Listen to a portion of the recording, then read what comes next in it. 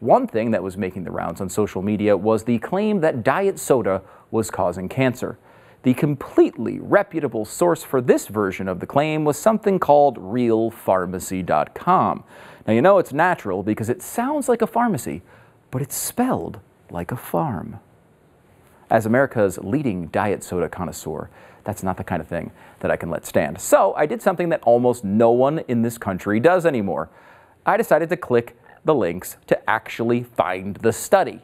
Surprisingly, Real Pharmacy was not actually doing the science themselves. Instead, they linked to naturalnews.com, which is essentially the right-wing goop, without, of course, the hot actress owning it.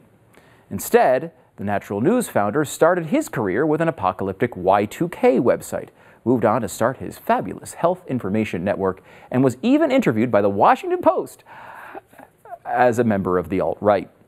He also maintains and curates one of the most magnificent catalogs of conspiracy theories known to man.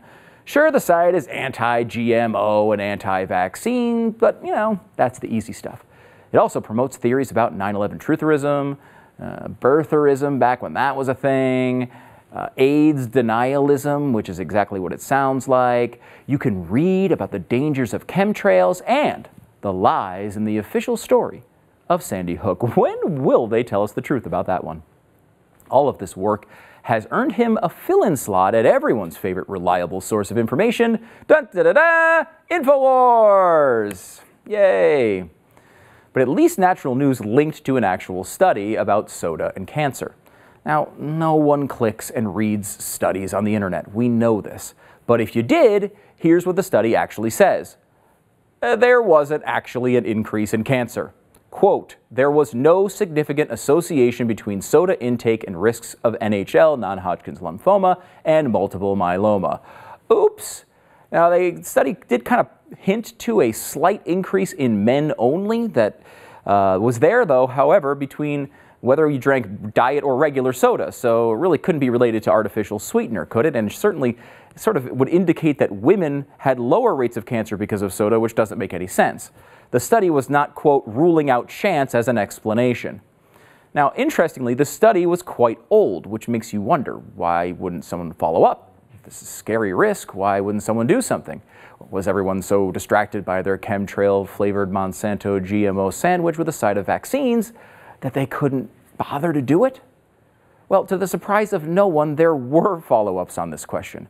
The follow-up study of over 100,000 people showed, quote, these findings do not support associations of daily consumption of artificially or sugar-sweetened carbonated beverages or aspartame with non-Hodgkin's lymphoma risk. Shockingly, that study did not earn a link. This is the problem with so much of the health information on the internet today. A social media post about cancer links to a website that claims cancer, which links to another horrible website that claims cancer, which links to a scientific study that flatly does not support the claims about cancer, which is then followed up by another scientific study that rules out the cancer. But no one gets that far. People see diet soda and cancer on Pinterest and believe it without checking.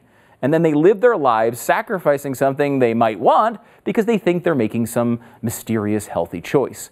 When in reality, the alternative, sugar, has endless amounts of science actually showing negative health effects at high levels of consumption over long periods of time.